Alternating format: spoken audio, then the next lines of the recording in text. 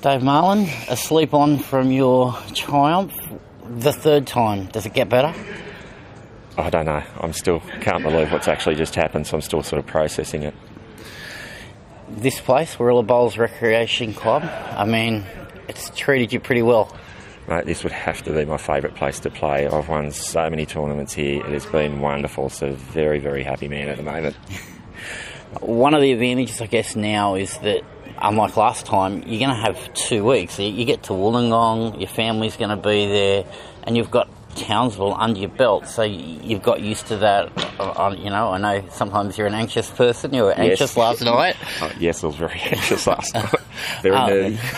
But you're going to be able to kind of get that a little bit out of the system, aren't you?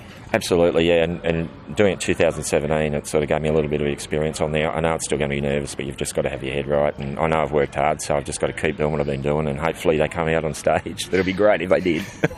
So you're going to have to hit up Paul Cotton, not just practice in the garage? We've already spoken. Yeah, we'll have a couple of practice sessions before I hit Townsville, but I've got to say now, I'm sort of processing. I'm really looking forward to Wollongong. I know I've got so much support down there. I have family in the crowd. I think it's going to be noisy. It's going to be real noisy.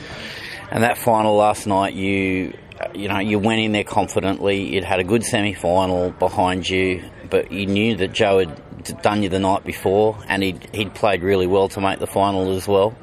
You just hit him hard early and then just kept him front. Yeah, that's what I had to do. I knew how well he played the day before. Or it was Sunday, yeah, day before. Losing track of days. It's better. But no, he came out of the blocks really hard the day before, and I knew I have to get a good start on him. If I can get a good start on him, I might sort of break him down a bit. And I really enjoyed it. I've had 2 games with him this weekend. First time I met him, and both of them have been cracking games. What a great player. And finally, I know Darts Down Under gives you a Marland real estate at mention every now and again, but I suspect that you're going to be able to get that out there on a whole different scale now. I think so, and thanks for the support, mate. All good. Thank you, and well done. Thanks.